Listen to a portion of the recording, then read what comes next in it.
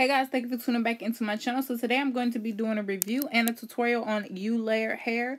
I'm going to be reviewing 3 body wave bundles and a frontal. I'm also going to be making this into a unit. All the links are 22 and the frontal is a 20. For the most part, I must say this hair is absolutely beautiful. It has very minimal shedding at all.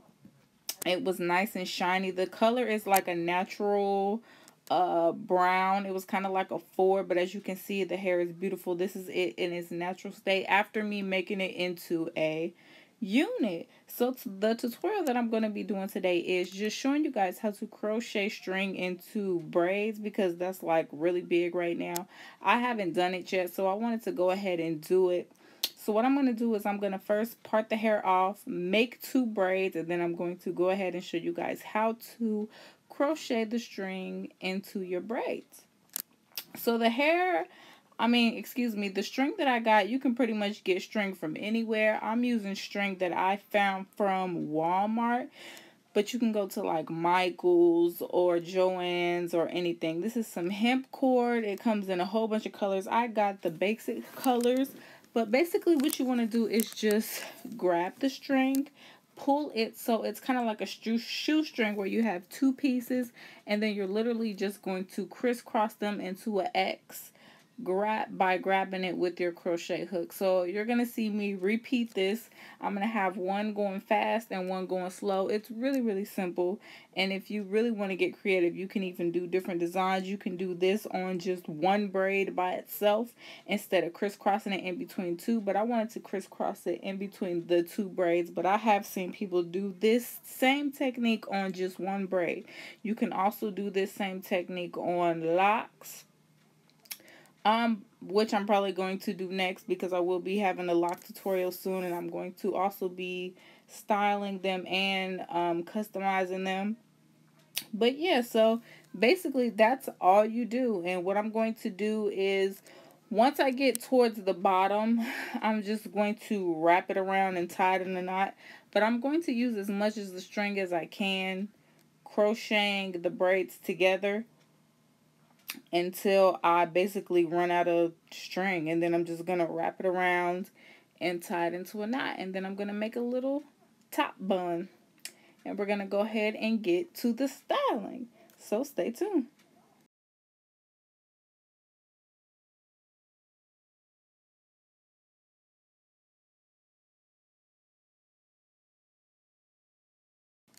Okay, so now I styled it. I just wand curled it. I didn't want to show me wand curling it because it was going to take forever, but I did kind of do big wand curls.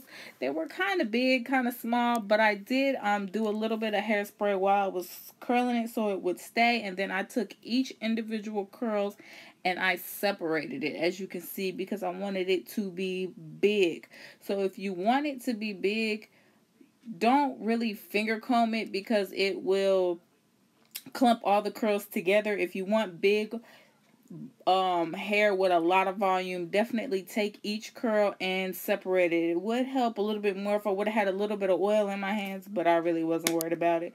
I probably will go back tomorrow, take these braids down and curl the top so you guys can see how pretty these curls are. This hair is so gorgeous. I absolutely love this hair, y'all. This is Eullair hair. The curl stayed for days.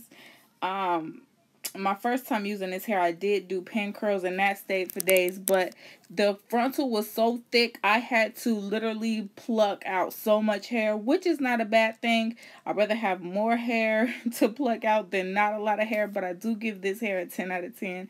If you want to see more pictures, check out my Instagram tomorrow, because I will be curling the top of this hair. But thank you guys for watching, and until next time, I will see you guys later. Check out the description box for more details.